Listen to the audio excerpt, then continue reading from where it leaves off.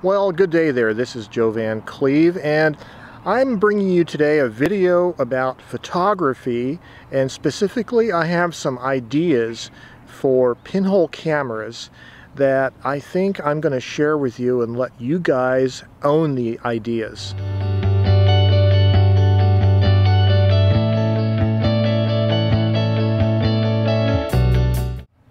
So as you might remember or might know from perhaps reading my blog and looking at past episodes of these videos, you know that I've been involved in pinhole photography and other forms of camera making and DIY type photography activities for many years. I've built a whole number of pinhole cameras for everything from sub-miniature sized all the way up to ultra large format, and currently I've been working with these little film canister pinhole cameras that make little 1 3/4 square prints onto Harman direct positive paper. But I continue to have other ideas about photography, and I had 2 more ideas this weekend, but I decided that instead of me building or working on these projects and showing you, what I would do is I'm going to give these ideas away to you guys for free. These are freebies. These are ideas that are camera making ideas that you guys should go, I would encourage you to go and work on yourself, see if you can do it, and then comment back in the comments below here with your results, including any links to any blogs, photos, websites, videos, or whatever. So without any further ado, let me introduce to you the 2 ideas I have. Okay, so I've documented some of these ideas in my little field notes notebook, and let me just describe for you one at a time what they are. Well, the first idea is I've been using these steel metal 35mm development tanks for developing my little Harman direct positive prints in. I tape them to the inside wall of the tank and then use it as a makeshift rotary drum with a little bit of chemistry, like 100 milliliters. The tank is on its side, and I rotate it on a base. And you've probably seen videos that I've done in the past about this. Well, I have this idea for combining a pinhole camera with a developing tank.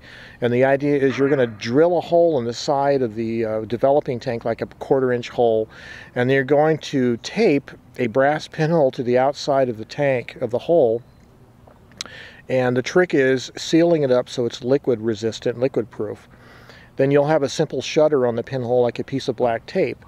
And the idea is you're going to load a sheet of Harman direct positive paper into the tank opposite the pinhole, and then you're going to go out and expose the picture in the camera, and then you can just go to somewhere mobile like a coffee shop, cafe, deli, bar, restaurant, with a little backpack and your camera and a little box full of little chemical containers, and you can develop the print right inside the developing tank as you're having lunch, for instance. So that's the first idea.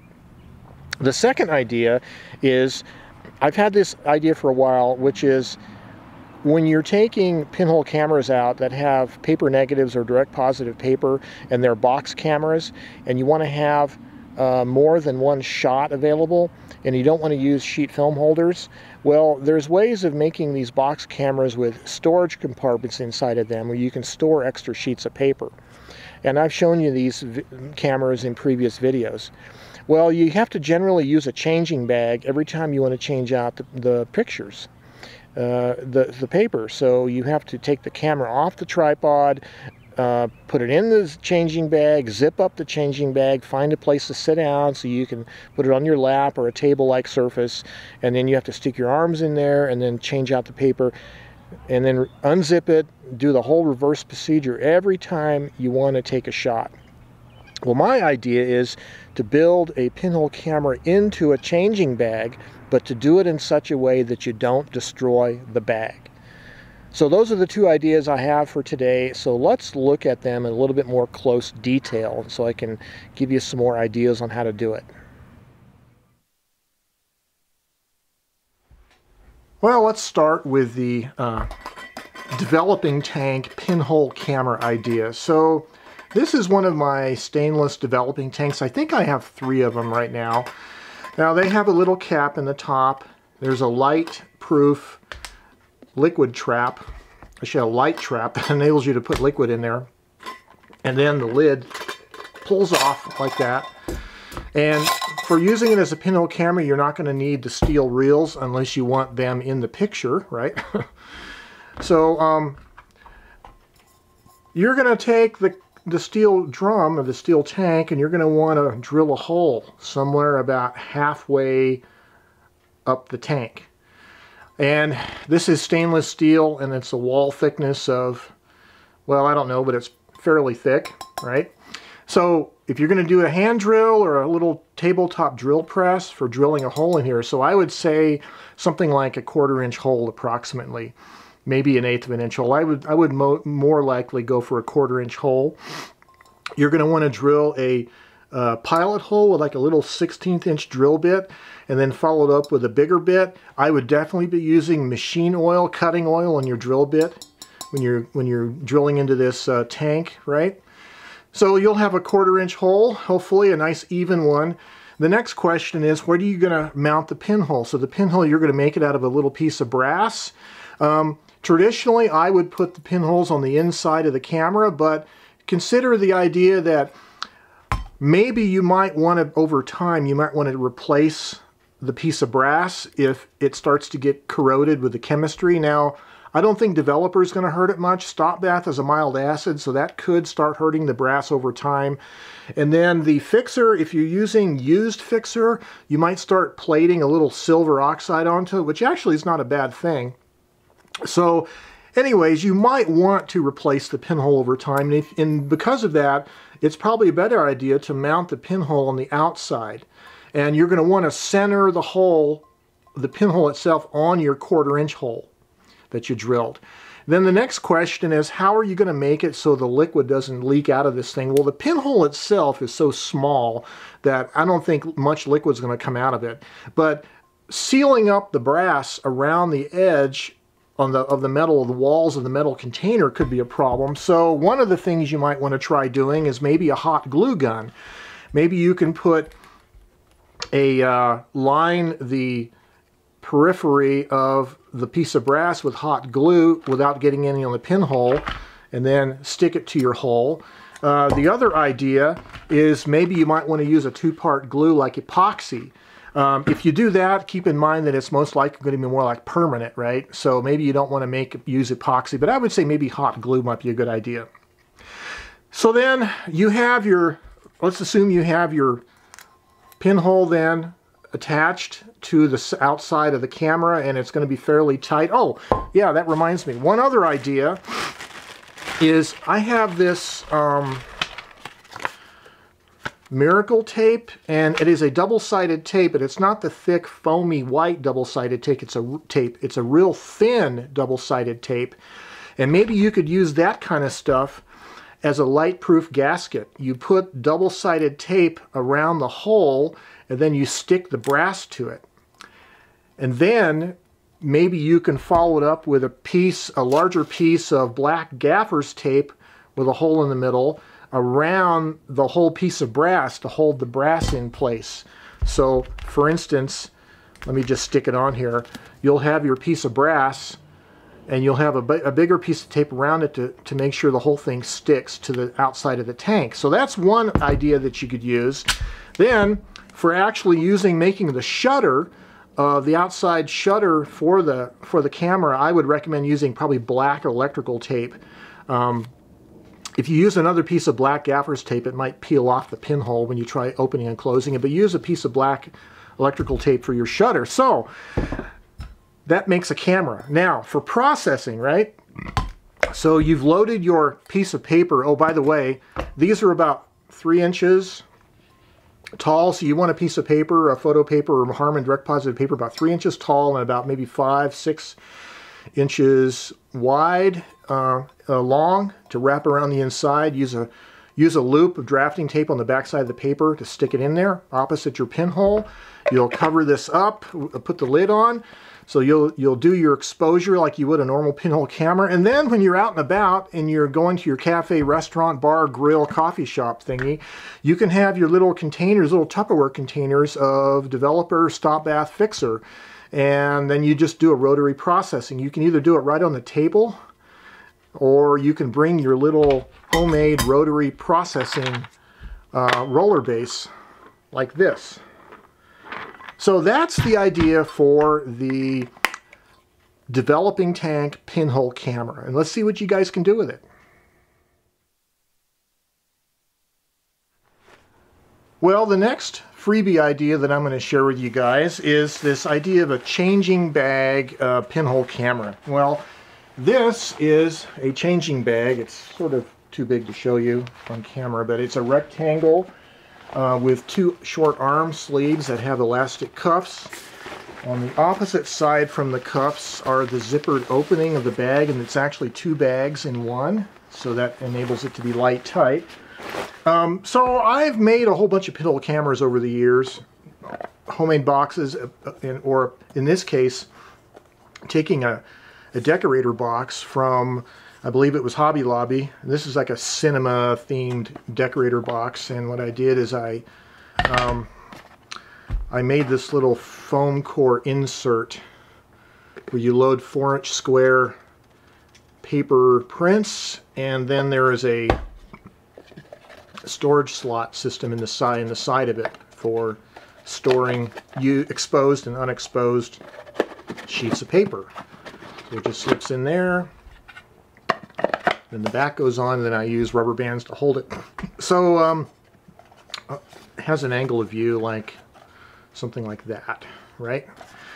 This is just an example of one type of camera, but there's a lot of different ways to make these. But the idea was, so instead of having to take the camera in and out of the changing bag, let's see if we can build the changing bag around the camera, and without destroying the changing bag. So what I noticed on these changing bags is, of course, you have an arm sleeve here and an arm sleeve there. And I noticed the arm sleeve is fairly short. And I also noticed that if you take one of these sauce cans, that it fits nice and very snugly.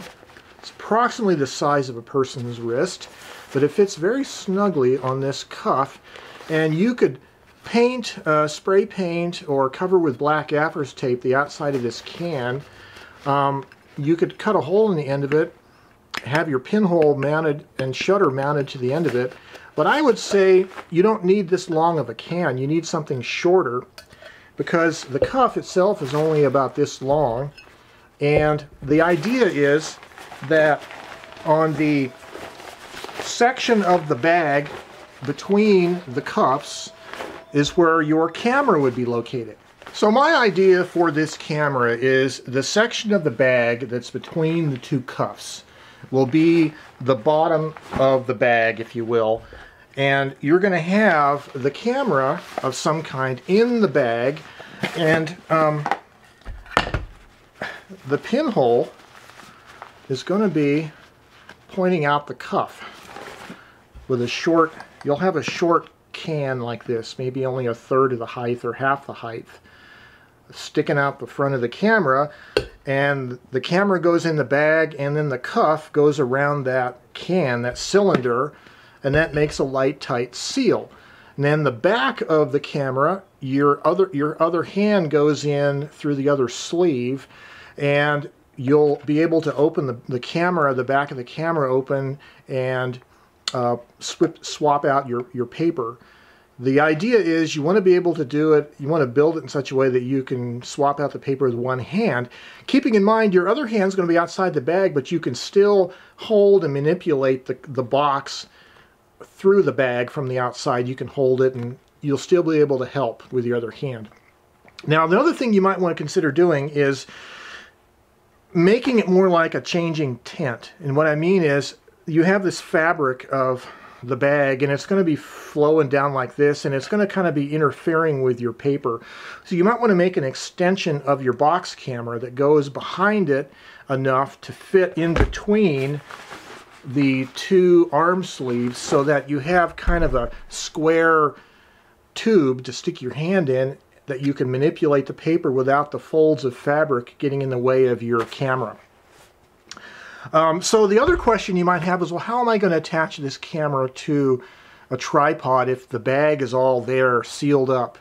Well, one of the things I've done over the years is I've made these little makeshift platforms for pinhole cameras, and I have a couple here to show you.